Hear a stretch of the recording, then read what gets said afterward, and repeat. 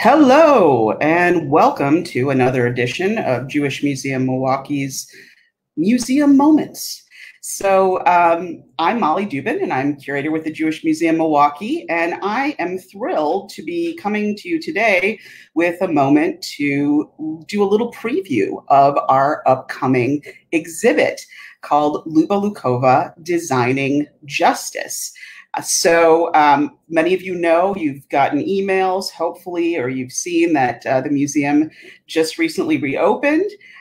This week we're open to our members and starting Monday to everyone. The current exhibit, Girl in the Diary, Searching for Rivka from the Lodz Ghetto, will be up through the end of the month.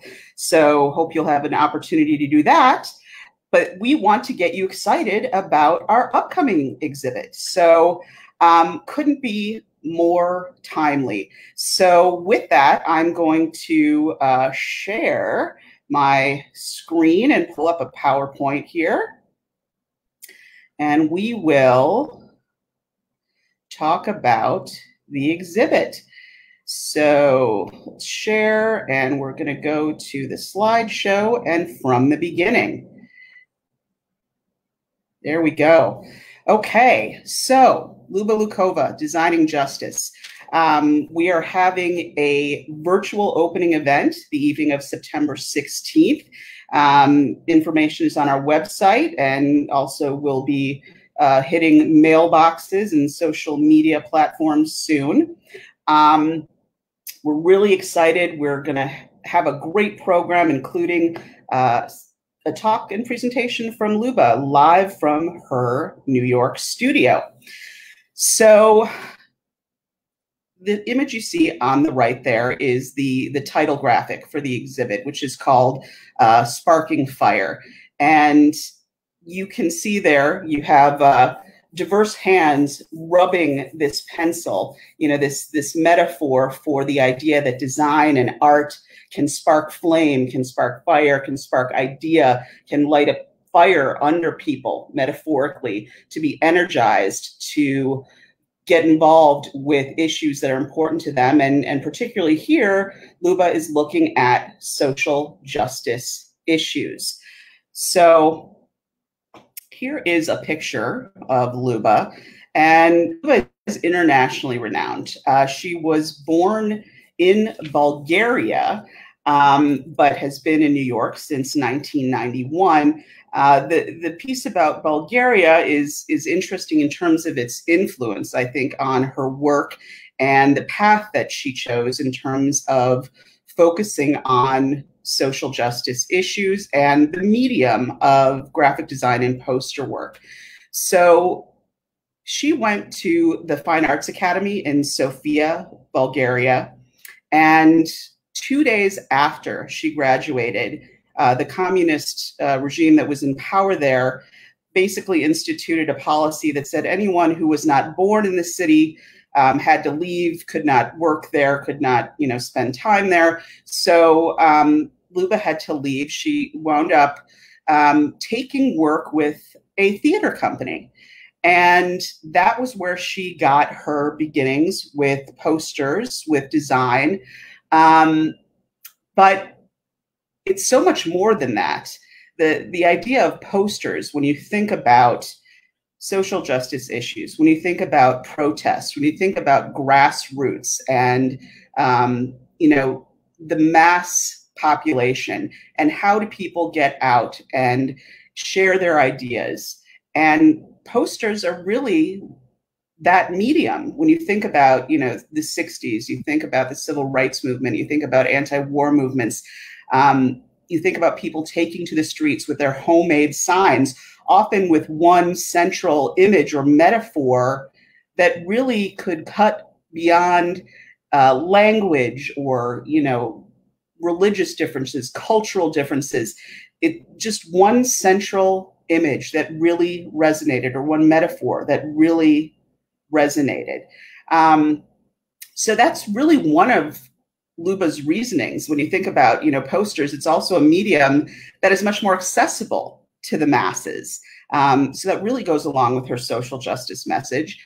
And really because I think of the restrictions that were placed on her early, after her studies,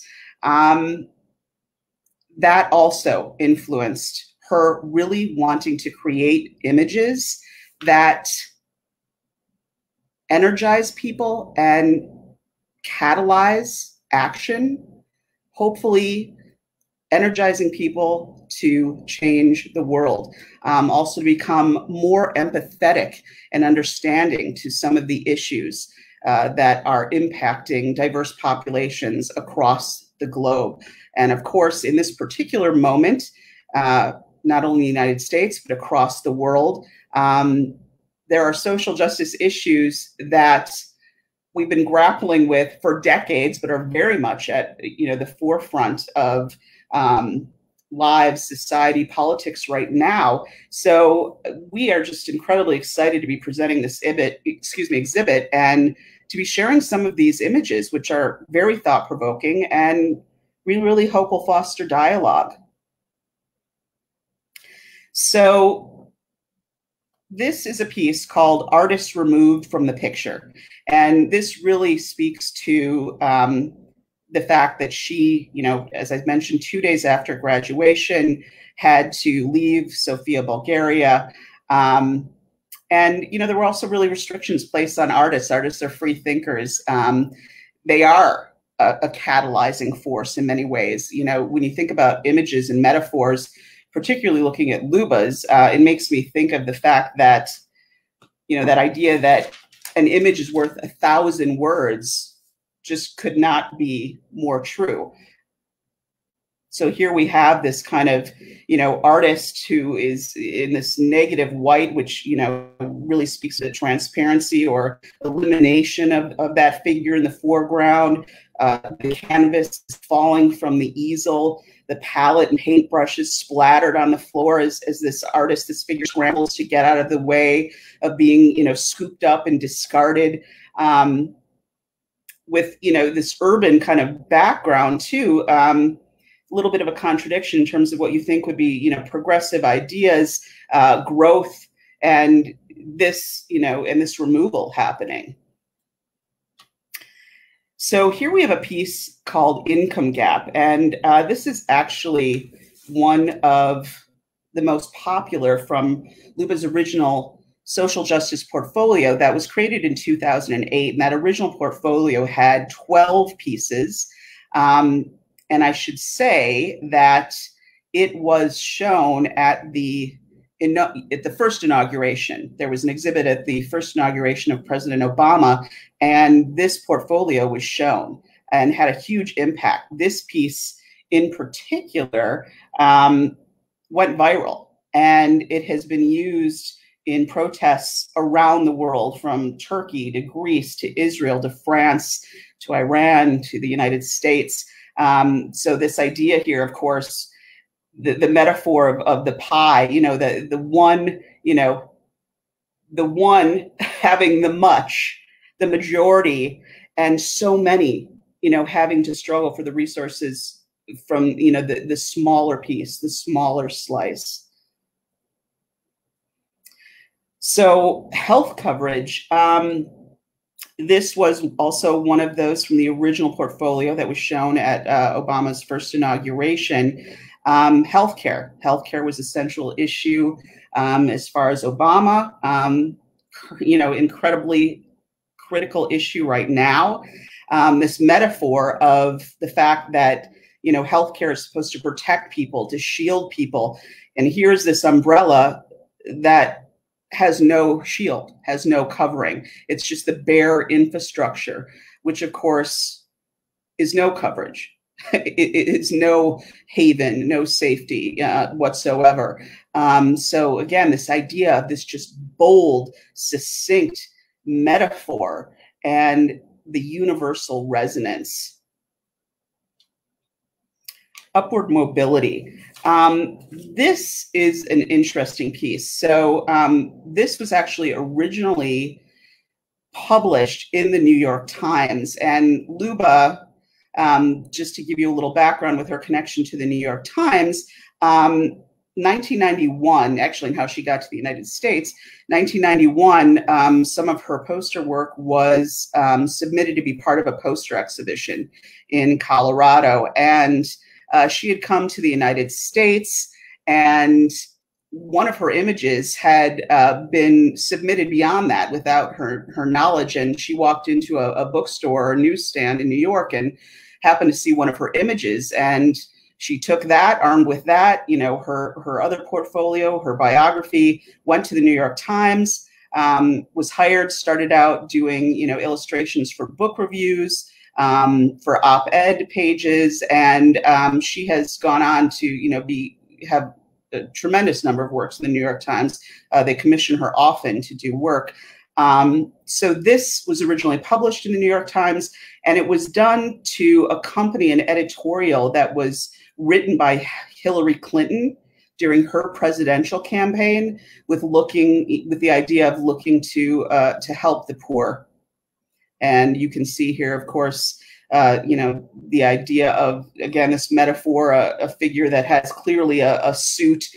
This is a business person who is, you know, upright, walking in an upwards direction, you know, this kind of straight posturing. And at the foot of this staircase that seems to be crumbling literally beneath the figure is this slumped over individual whose face and head is obscured by this hood. You can just feel the heaviness of the situation that's weighing on this individual, and trying to figure out how they're going to provide for themselves, possibly, how they're going to provide for their family. You know, do they have access to employment opportunities? All of these things coming out in this very succinct image. Education versus war. So here we have, of course, this pencil that is being chewed up in a pencil sharpener that is in the shape of some type of a military missile or war missile. So this was actually done. Luba was commissioned to do this in 2011. The War Registers League in New York is one of the oldest secular organizations of its kind, and in their campaign in 2011, they were really working against the militarization of youth. And so this is the image that Luba came up with. Dialogue. Another, just, you know, it's one of those images that you just get. You look at and you get it. So the two figures and that little line in between the open mouths, war is not the answer. So it's as much about the image, the positive image, as it is about the negative image. What's in the negative? What seems to be the aftermath of the explosion of a bomb of some kind. So this idea that if we don't talk to each other, if we don't try to reach common ground, if we're not open to those conversations, we're going to go down paths that we don't want to go down, and could be potentially avoided if we were open to dialogue with one another. So this is a really powerful piece. This is I Have a Dream, and this was done in 2012. And this was part of an exhibit that Luba had in Birmingham, Alabama, to recognize the 50th anniversary of the civil rights movement. She's really speaking to the aggression of the time with this color palette, the black, but the red is kind of angry, aggressive, but seated in this very peaceful, pacifistic way is Martin Luther King, who, you know, is just staying very calm in response to this aggression that's right in front of him. Also very telling is that the dogs are leashed to unseen handlers, which really is indicative of the invisibility of institutional racism. Very powerful piece. Human race. So this is one of Luba's more recent pieces, 2020, this year. couldn't be more fitting for this moment of trying to find unity, to understand that we are all woven together. We all are cut from the same cloth. We are, in essence, each other's mates, each other's other halves. We're inextricably linked, and we need to find a way to, in society, to make that work. It just is, it's a very simple but very powerful image, and as I said, couldn't be more fitting in this particular moment.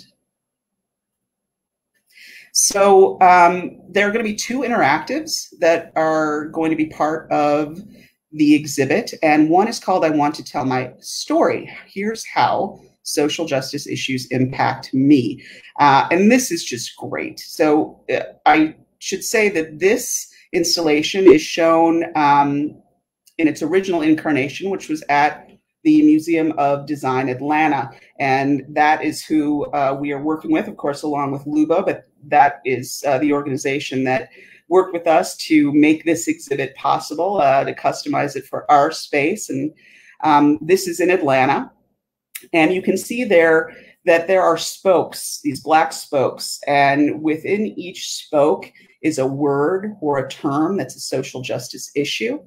And the idea is that the visitor will have, and you can see the young woman in the foreground there is holding a spool of red thread off to the side. Well, actually, you can see behind one of the third young lady there. There will be spools of different colored thread, and each viewer will be encouraged to take a color, take a length of thread, and to trace by encircling those cogs what their own social justice journey is and the impact on themselves, their community. And as you can just see there, not only is this an incredible means of engagement and interaction, but the more participants, the more layered it becomes, and it becomes this visual aesthetic contribution to the exhibit that really is quite thought-provoking, and I think will encourage people to want to come and participate. And here's just a close-up to give you an idea of what those spools look like. That's my last slide, and I don't want to give away any more because this is just supposed to be a preview, but hopefully it has energized you to be excited to come to see the exhibit and to participate in our virtual opening event, which, as I mentioned at the top of the moment, is the evening of September 16th. So we are very excited to bring this and all of its layers to our community, and we really hope that our community will be excited about it too, and excited to be engaged with it, because if there's a time to be involved, there's a moment to be involved, this is it. So with that, I'm going to conclude my museum moment, and I hope you have a great rest of the week, and we will look forward to seeing you soon. If you want to learn more about the exhibit, upcoming programs, visit our website, www.jewishmuseummilwaukee.org. Thanks so much. Bye-bye.